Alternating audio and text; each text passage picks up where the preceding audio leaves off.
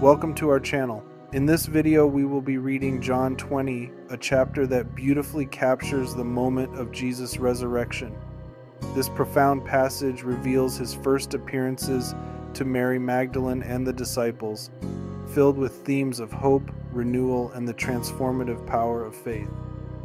As we read together, take a moment to reflect on the significance of these events in your own life.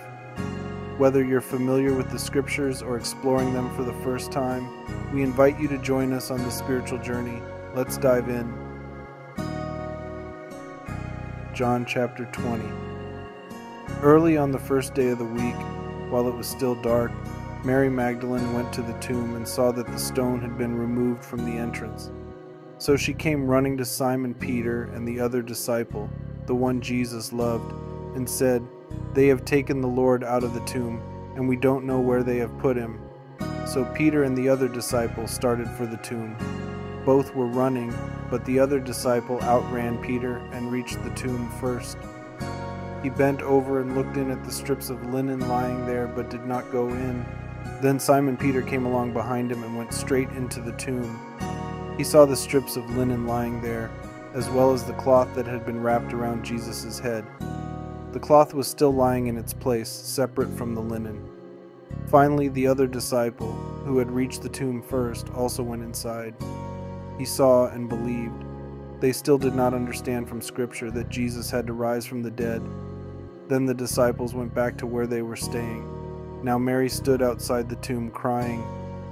As she wept, she bent over to look into the tomb and saw two angels in white, seated where Jesus' body had been, one at the head and the other at the foot.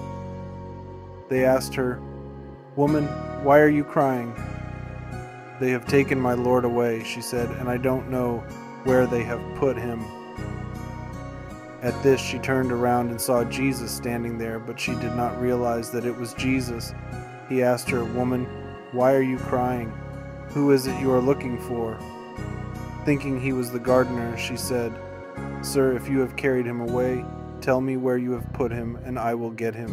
Jesus said to her, "Mary." She turned toward him and cried out in Aramaic, "Rabboni," which means teacher. Jesus said, "Do not hold on to me, for I have not yet ascended to the Father. Go instead to my brothers and tell them, I am ascending to my Father and your Father, to my God and your God." Mary Magdalene went to the disciples with the news, "I have seen the Lord," and she told them that he had said these things to her. On the evening of that first day of the week, when the disciples were together, with the doors locked for fear of the Jewish leaders, Jesus came and stood among them and said, "Peace be with you." After he said this, he showed them his hands and side. The disciples were overjoyed when they saw the Lord. Again Jesus said, "Peace be with you. As the Father has sent me, I am sending you." And with that he breathed on them and said, "Receive the Holy Spirit. If you forgive anyone's sins, their sins are forgiven. If you do not forgive them, they are not forgiven." Now Thomas, also known as Didymus, one of the 12, was not with the disciples when Jesus came. So the other disciples told him, "We have seen the Lord."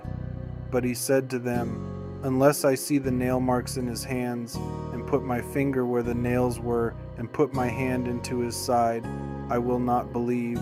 A week later, his disciples were in the house again, and Thomas was with them.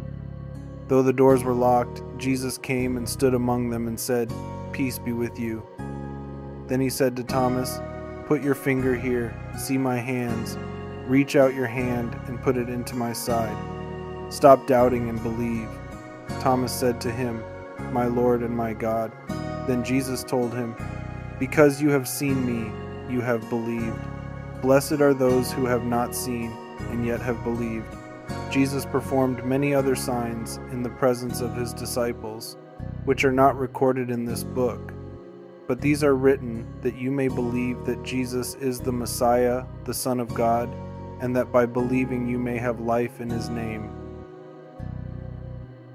Thank you for joining us as we explored John 20, a powerful chapter that reveals the resurrection of Jesus and the profound impact it had on his followers. we witnessed Mary Magdalene's encounter with the risen Christ, the moment of doubt for Thomas, and the transformative faith that emerged from these experiences. If you found this exploration meaningful, please like, share, and subscribe for more insightful content. We'd love to hear your thoughts on this chapter in the comments below. Until next time, keep seeking and embracing the hope found in his resurrection. Jesus loves you.